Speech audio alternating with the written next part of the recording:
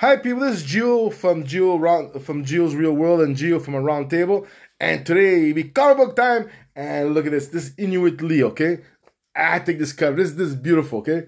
Look at this. Oh my God, work of art. And this is Mastro World War M. Peter David as the writer and Germain Pelati as the artist.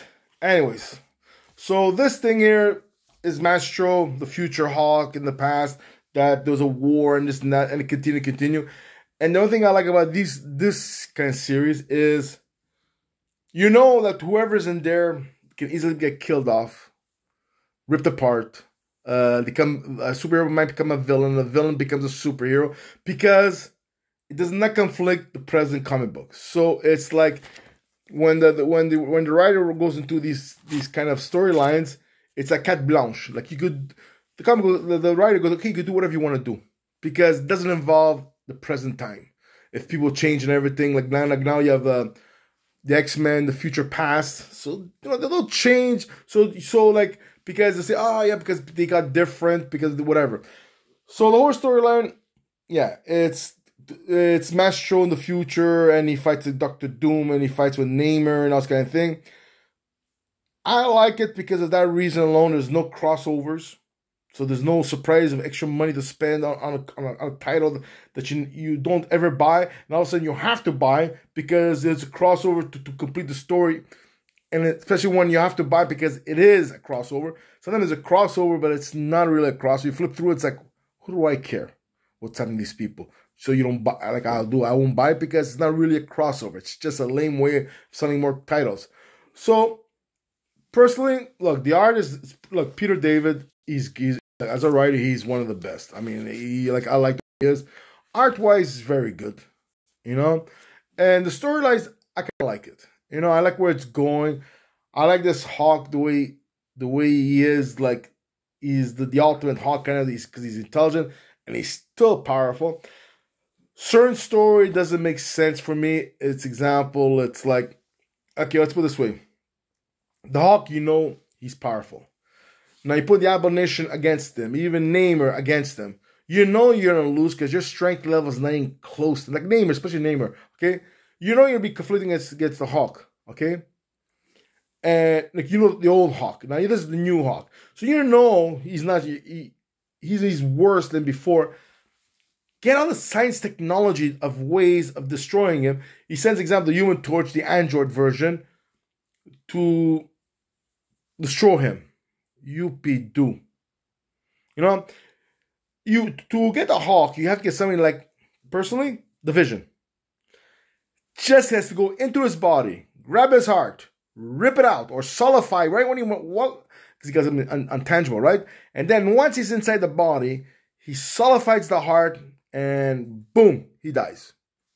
Or somebody's so fast, or technology so fast, or something like, example, that you shoot him like a missile with liquid.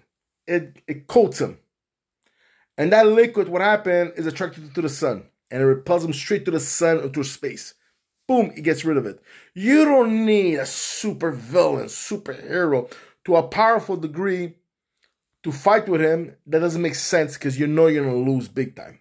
Because like Hercules in there, he got demolished big time. And Hercules, I don't care who people say, Hercules has no chance against Hawk. Because you know why? Because Hercules has to defeat, like Thor, has to kill the Hawk right away. Because the Hawk, the sooner you get the matter becomes, well, this guy's different, but anyways, like the Hawk we know, the matter becomes, the harder it is to kill him after. So before, when you could have killed him just twisting his head, now you can't, because he got more powerful. Now this Hawk, of course, I think he's already at the extreme level, because they never mention about his strength. They always say he's stronger than before. But the thing is, the Hawk, the one who gets matter, he's unlimited strength. Is he really at its maximum, where the Hawk, the other Hawk, like the modern Hawk, for example, the present Hawk, he has a maximum strength and he's already there, or it's because you know, they never explain 100%. What do you mean by maximum strength? You know, so for example, if Mastro, for example, the regular present Hawk, he starts as like say him like 75 tons, and he goes up to 100 tons or whatever, and he goes higher and higher and higher. Now Mastro, maybe he's 150 tons, example, maximum. Now, does the other President Hawk, when he's from like 75 or 100 tons, he starts and he reaches 150, does he stop there? Or can he still continue because he's getting more mad than mad? He's unlimited. Because that means if that's true, that means he could beat Mastro at strength-wise. So they never 100% explain that point of view. So that's the one down. Maybe they'll explain the next one. So the whole thing is, it's good. But to me, it's like, come on, how lame are these? How stupid are these villains? In a sense, like I wouldn't put the Thing against them, Thor against them, because if you gotta put them there, you have to go there. Especially like the example, Thing, I think he's a good fighter and everything, but Hercules is better than him, and Hercules is stronger than the Thing. But like example, if you put the Thor, you have to make him brainwash him, or you have to make him into a warrior. Like, look, you have to kill him. If you don't, you're dead. Point finale. Yeah, but I'm mighty Thor. No, you'll die. And that's what that's what the thing is. There's so many, like, let's put my point of view. It shows that they want to extend it. So I want to see where it goes. You know, like I liked it from the beginning, the storyline, which is probably what 78 years ago. And I always liked it where they're going at it, and the first appearance of the Hawk and everything. I go, ooh, wow, no? And there's so much villains or superheroes. Their powers are not phenomenal, but they have the right power to kill the Hawk. Teleporting him in space. Teleport him into the in the center of the earth. Or no, example, if you can do that far or whatever, you know, like people like as fast as the Flash, whatever. Grab him, throw him in space. You know, there is like an Invisible Woman. Put an air bubble around it, but then again, you have to be strong enough that when he's hitting and everything, are you strong enough to hold that force field around him?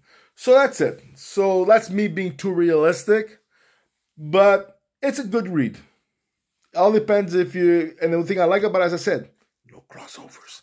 So that's it. Gio out. I'm sorry to go 7 minutes of your time. Over. Okay, yeah, over. It's almost 8 minutes. Okay, there you go. 8 minutes. Anyway, so Gio out. Take care. Until next time. Bye, guys.